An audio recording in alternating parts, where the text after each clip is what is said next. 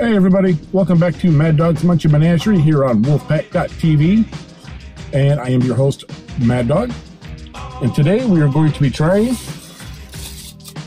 Subway.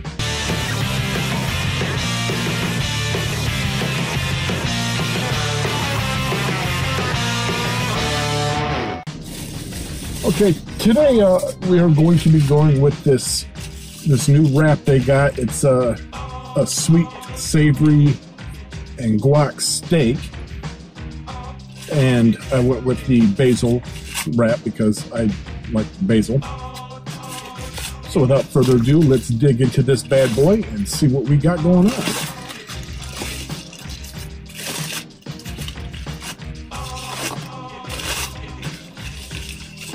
Keep its diaper on just in case it's messy here. Alright, so here it is. Nice looking wrap.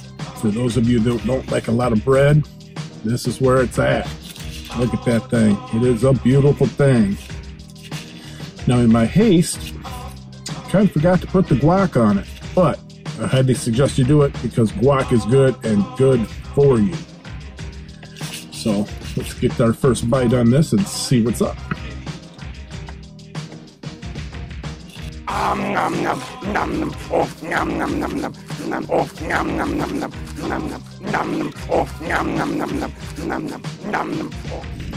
Wow, that's pretty good.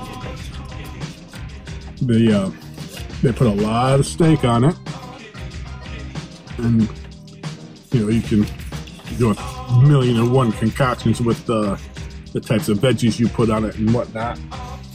But the steak shines right through all of it, complements the vegetables very well. The steak sauce that's on it is very nice and smoky. Steak is great. Let's go back in for another one.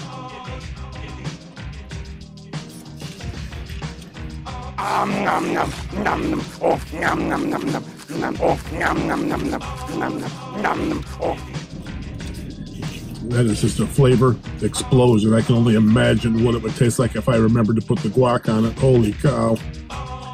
Yeah, take a look at this again. Look how full that is. All the meat in there. And the cheese. And the vegetables that I chose. Little peppers, little onions, some spinach. All the stuff that's good for you. Power food. Who would have thunk Mad Dog like power food, huh? Wow. Let's get down to brass tacks here and try and suss this one out here. The wrap is delicious. The meat, the cheese, the price ain't that bad. I have to go with a winner here, and I'm going to give this 4 fat kids out of 5 because it's that good. It probably would have hit 5 if I would have remembered the guac. But I'm going to stand by and go with 4, and yeah, get out to Subway and check this out. They have hit a home run. Till next time, if there's anything that you would like me to review, you can hit me up at any of the social media outlets that you see coming on your screen right now. Facebook, Twitter. I really don't do Instagram too tough. So until then, I'm going to send it back to the studio, to Legs and Buddha. Till later, peace.